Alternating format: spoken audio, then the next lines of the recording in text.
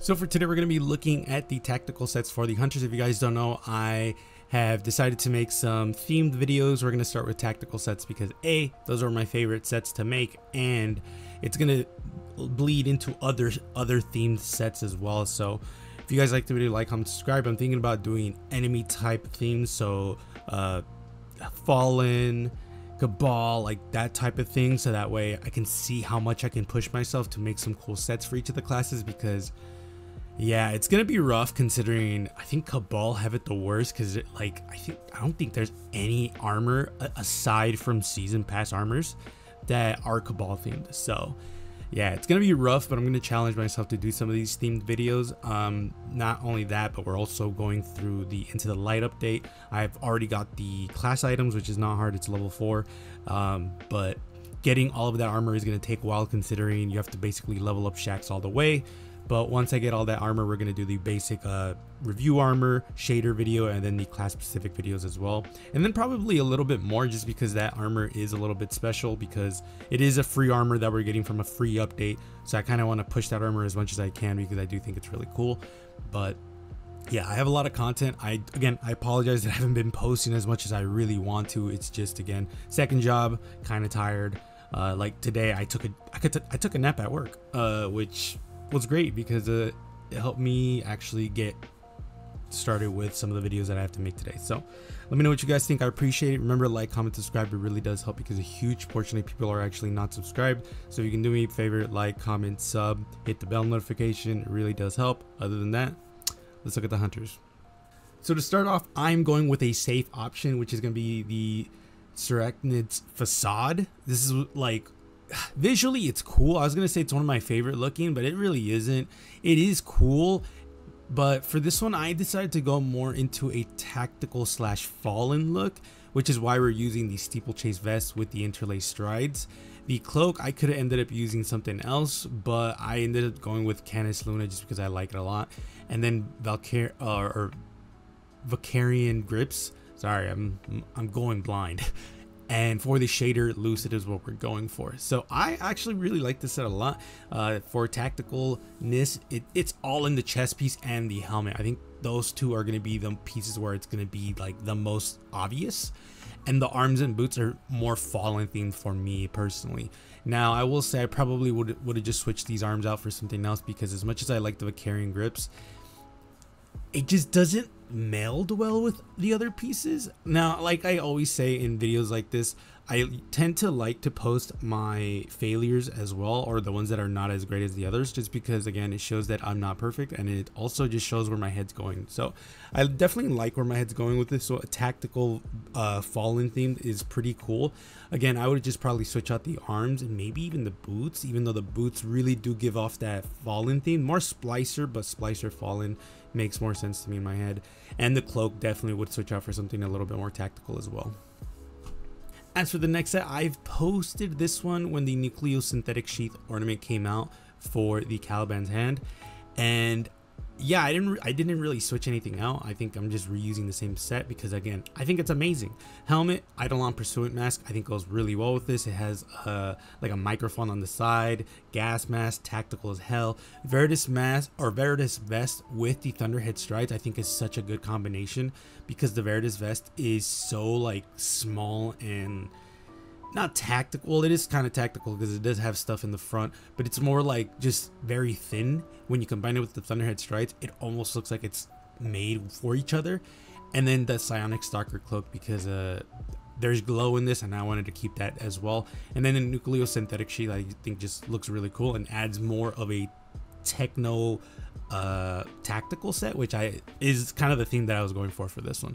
So I love this one a lot. This is probably my favorite set, if I'm being quite honest, just because the helmet lends itself really well to tactical sets. The cloak as well, that like camera slash like maybe flashlight on the top is really cool, but the boots and the chest piece really make it as well.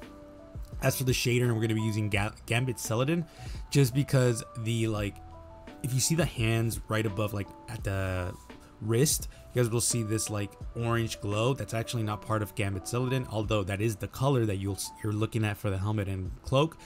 The nucleosynthetic sheath, that glow specifically does not change color, so that's the color you're going to stick with. So my recommendation would be to get a shader that goes well with that orange, or you could just ignore it if you're psychotic. As for the next set, we're going to be utilizing Dark Age Cloak, which is one of my favorite cloaks in the game. It would actually be my favorite cloak if it didn't have the axes in the back.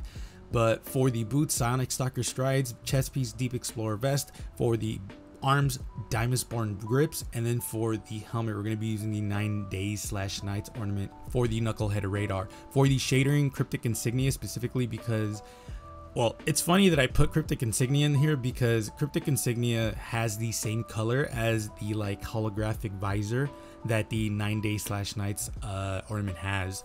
So if you really wanted to, you could switch out the second set's exotic, which was Caliban's Hand, with the 9 Days/Nights, and then put Cryptic Insignia in there, and it's gonna look absolutely amazing. Obviously, you would have to put some arms that either have a glow or are really good, like the Diamondborn Grips. I would probably just put those in there, or something smaller, so probably the armor from Europa. That would be really good as well.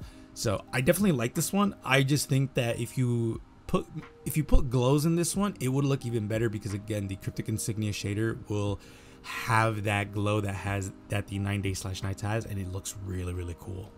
And then last but not least, we are going for the 8,000 ornament for the Frosties. Now this one is much more of a ice climber tactical, I guess you would say, just because the 8,000er has that, like, the shoes has like that spikes that help with traversing snow, but also the amount of rope in this, where it's like, obviously if you're climbing mountains, you're gonna want as much rope as you want, or as you can carry, because again, you're gonna be climbing. And then what really holds it together for me is the Hardened Basilisk Cloak with the Crystal Cream Cowl. I think both of these are amazing. Specifically, Crystal Cream, you have that mic on right there, but the Hardened Basilisk really looks like something out of like a snowy attire. And then for the arms, Forbidden Visage Grips, honestly, for the asymmetry, I really liked the asymmetry for this one, and I really just like that about this whole set, because again, a lot of this is asymmetrical. It's leaning a little bit more on the right side, but the way that my head kind of goes about it is the fact that like the rope on the chest piece is on the left side, so it kind of like it kind of makes sense. Not only that, the cloak, if I remember correctly, is on the left side, so it also equals out. It's just, that's how my head kind of like makes it make sense. And then for the shader in Iron Bone is just literally one of my favorite shaders for pretty much any set that I make, just because the like chrome color is so good, and then the cloth color is just amazing. So that is pretty much it. Let me know what you guys think. I was thinking about making a separate video about showing you the tactical sets that all the classes have, but unfortunately I don't think that video would be popular. Let me know in the comments if you would like me to do that video. I could also talk about some of the pieces in this set that are unobtainable and obtainable. I should have probably have done that, but at the same time, I mean, you can always ask me. The Hardened Basilisk stuff, I think, is going to be the thing that is not obtainable, because, well, it's from a season pass that's not here anymore. And I think, oh, the Psionic Stalker Strides as well, that's another one that's not available anymore. I'm looking through the sets right now, and the interface strides as well, plus the steeplechase stuff as well. So there is quite a few pieces that are tactical pieces, but unfortunately are not available anymore. So if you see Hardened Basilisk chest plate, then just assume you're gonna want to combine it with something else, because the Hardened Basilisk, not chest plate, but the Hardened Basilisk set in general, that set's unobtainable.